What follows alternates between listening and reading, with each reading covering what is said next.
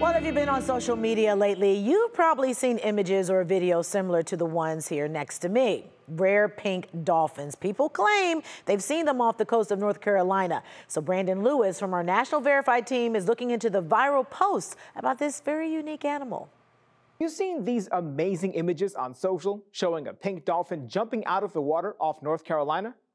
The images are hard to believe, and maybe rightfully so. Verified viewer Dylan was also skeptical and asked if these images are real. So Dylan, let's verify using these sources. While pink dolphins do exist, the North Carolina Department of Marine Fisheries says it's unaware of any real reports of pink dolphins in the area. Experts with NOAA tell Verify the viral images are fake. The images were likely edited or created with AI. Some signs of this include the dolphin's skin being too smooth, and when you zoom in on one image, you can see the word cola written near the blowhole. So, no, these pictures claiming to show a pink dolphin in North Carolina are not real.